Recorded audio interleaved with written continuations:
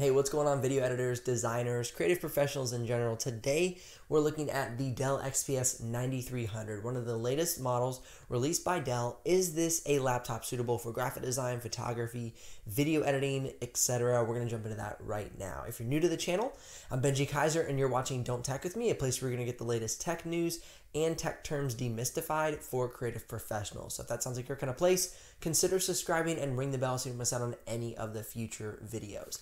The Dell XPS 9300. The first thing to note when it comes to this new model released by Dell is that it is not the Dell XPS 137390. Just to clear up that confusion, we're going to dive more into why that matters later in the video.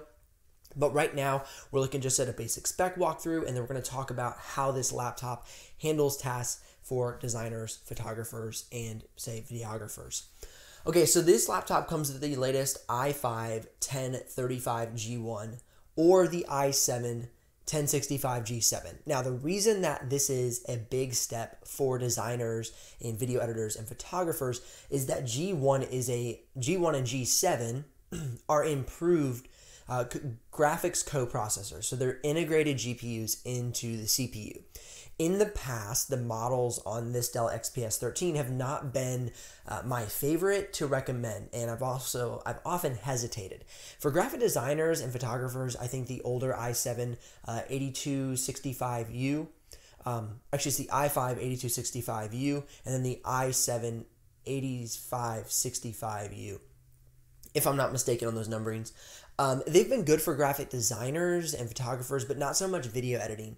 But this new i5 35G1 and the 65G7 are better for graphic design. Now, I'm not saying you're going to be able to go out and rock, big 4K projects, but you're going to definitely be able to do some 1080p video editing on these processors. Now, the i5 has the Intel Ultra HD G1, which is improved with 32 cores, that is GPU computing cores, rather than the 24.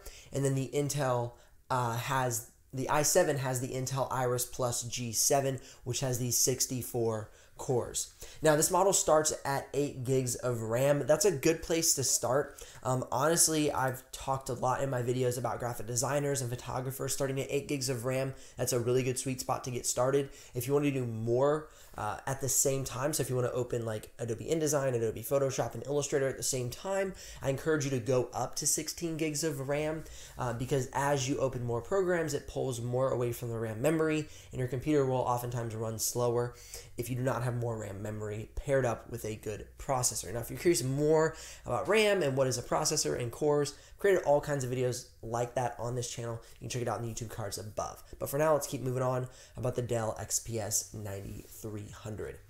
So the next thing we're going to be looking at is this thing comes with 12 hours of battery life on web browsing and more like 6 to 8 hours of battery life while designing and video editing. The color gamut range is good. It's not great. It comes with a 90% sRGB and a 63% Adobe RGB, and these specs come from notebookcheck.net. So if you're curious more about that.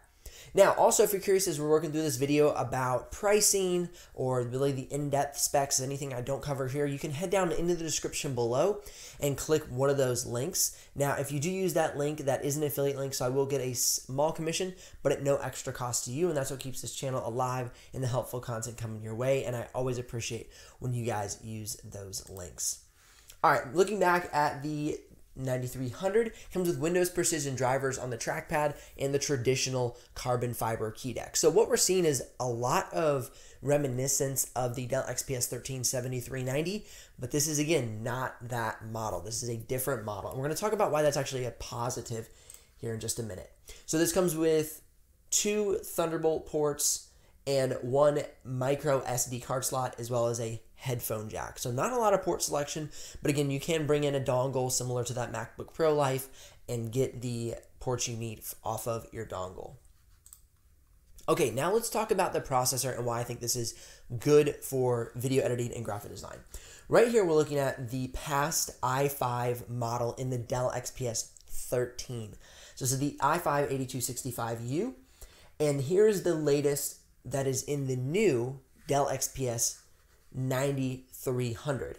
So it has that 1035G1, and we're seeing a 25% boost in performance from this new processor. Now that's going to make a difference when it comes to video editing, because that graphics coprocessor is going to allow you to run a little bit smoother in the timeline. If you're editing 1080p, maybe get a little faster export times. So this processor is an improvement for designers, photographers, and video editors. All right, now we're going to be comparing the Dell XPS 15 9570, roughly a 2-year-old model, versus the Dell XPS 15 9300. And as you see, we have the i7 8750H for the Dell XPS 15, and of course our 1035G1 for the 9300. This is going to be a better processor for multitasking. Say you want to run Premiere Pro, Adobe InDesign, Adobe Photoshop, be surfing the web, and listening to something on Spotify all at the same time. This is going to be your go-to processor.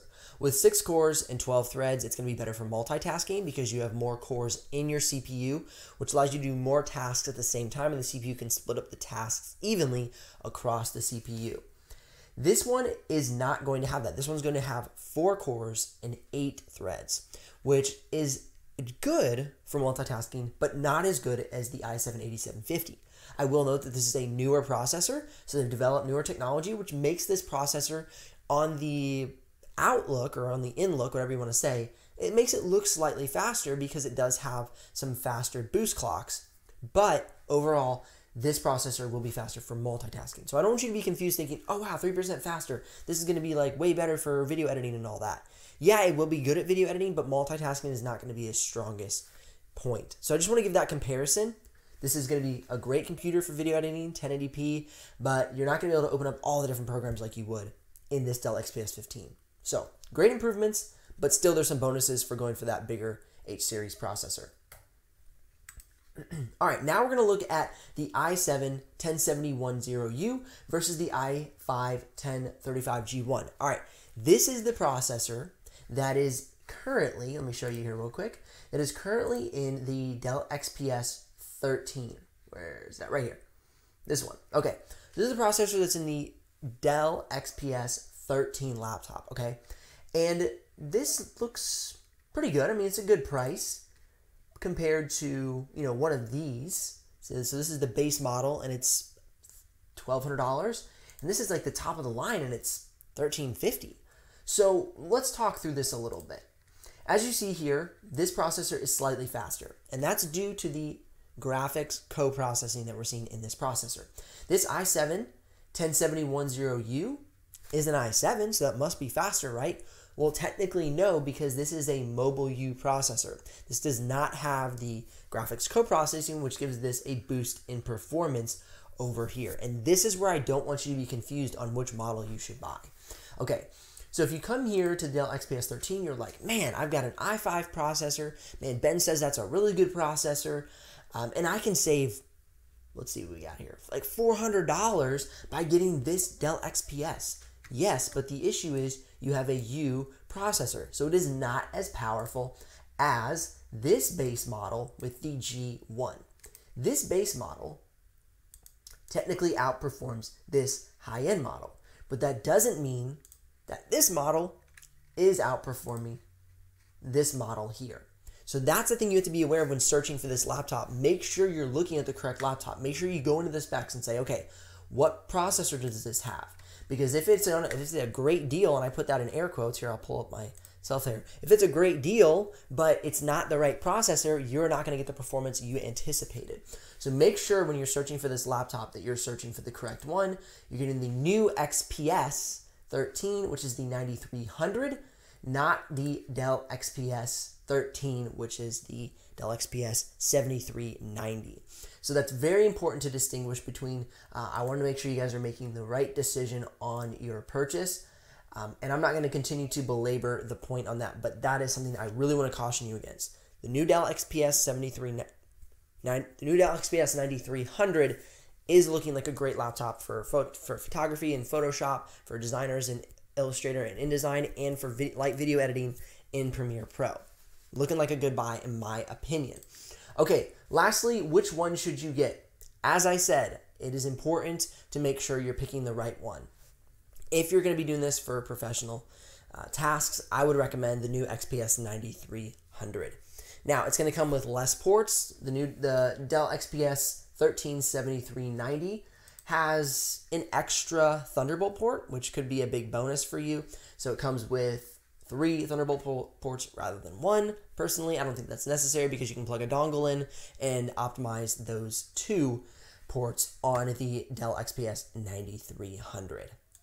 Okay, that is all we have today. You've been watching Don't Tech With Me. I'm Benji Kaiser. Again, if you're curious about the exact pricing or specs currently, because prices tend to fluctuate, you can head down in the description below and click one of those links. And if you do use it, I will get a small commission, but at no extra cost to you. And that's what keeps this channel alive, and as always, the helpful content coming your way. If you have any questions, I'd love to answer them. Shoot them down in the comments below, and I'll see if I can help you with your purchase decision. All right, I'll see you guys in the next episode of Don't Tech With Me.